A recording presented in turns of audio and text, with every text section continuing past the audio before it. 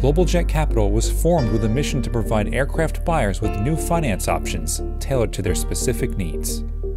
Fast forward 12 months, and the group has rapidly increased the scale and scope of its business with the acquisition of the corporate jet portfolio of GE Capital. The business was launched in the fall of 2014. Shortly thereafter, we ended up in a conversation with GE for the acquisition of their aircraft finance portfolio. And so in less than a year, we went from launch to a business with over $2.5 billion worth of assets.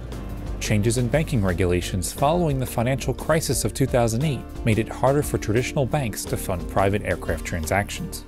This created the springboard for Global Jet Capital's backers, including the Carlyle Group, GSO Capital Partners, and AE Industrial Partners, to offer more readily available financing based on deep-seated industry expertise.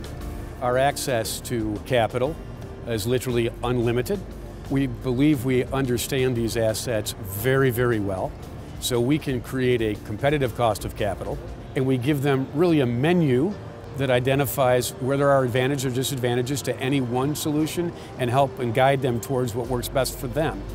The Global Jet Capital management team includes executives with 30+ years of experience in the business aviation industry and also from the financial industry.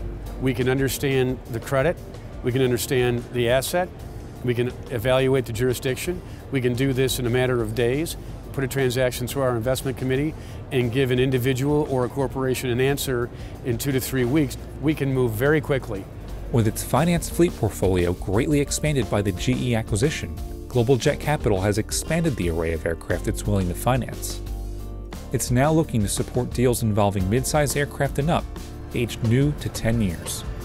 Global Jet Capital is purposed to match the right airplane to the right buyer and facilitate that transaction in an effective way.